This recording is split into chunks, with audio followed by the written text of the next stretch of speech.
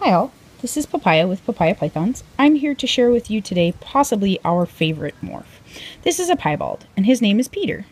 So Peter is going to tell us a little bit about how development works in snakes, because this is a developmental mutation.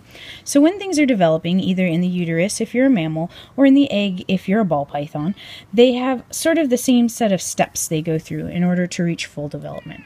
So Peter had this moment when he was an embryo, a teeny tiny embryo, where all of these cells gathered at the base of his skull.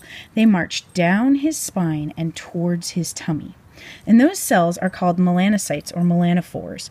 And those are the things that associate with the skin and create all of the pigment.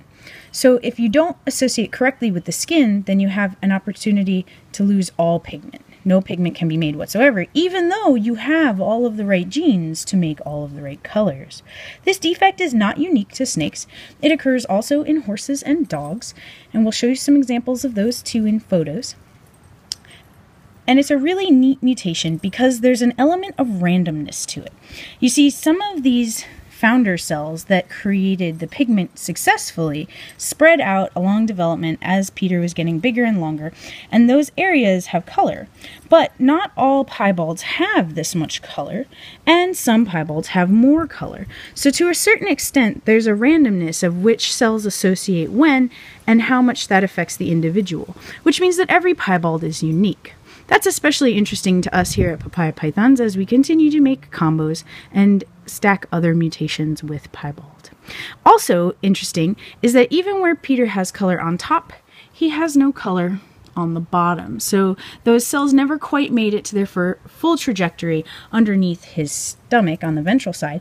But if we look at the underside of Peter's face, we can see that there are actually color pigment cells there because that's where they started, and so that was the shortest distance for them to travel all the way underneath. This is a really cool look at development in reptiles and animals in general, and it's something that we love, just can't get enough of, basically. For more videos like this, follow us, Papaya Pythons. We're on Twitter, Google+, Facebook, and all that jazz.